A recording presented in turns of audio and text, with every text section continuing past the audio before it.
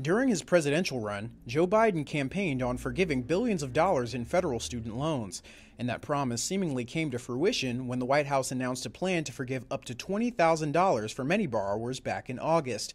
Those plans have come to a halt for now. I spoke to a professor at Chico State who explained why. The Missouri court, which is the Eighth Circuit Court of Appeals, decided that it is unconstitutional for the Biden administration to issue the loan forgiveness. And so their argument is that they will lose on state tax revenue by this plan going through. The students get their loans forgiven. They're not able to receive the interest income on those loans. Professor Arbogast is talking about the Missouri Higher Education Loan Authority, or MOHELA. It services nearly $170 billion in student loans in the Show Me State, according to its financial statements.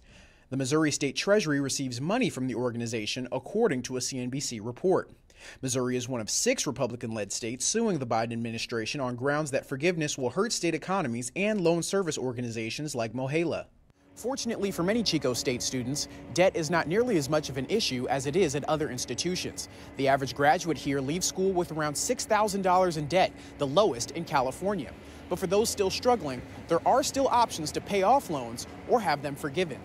So if you are in maybe that $10,000 range and you think maybe these student loans will be forgiven, if you've made any payments during the last year while the student loan payment pause has been in effect, you can apply for a refund of those payments you made, and then you might see whether or not the loan forgiveness goes through. That's an option.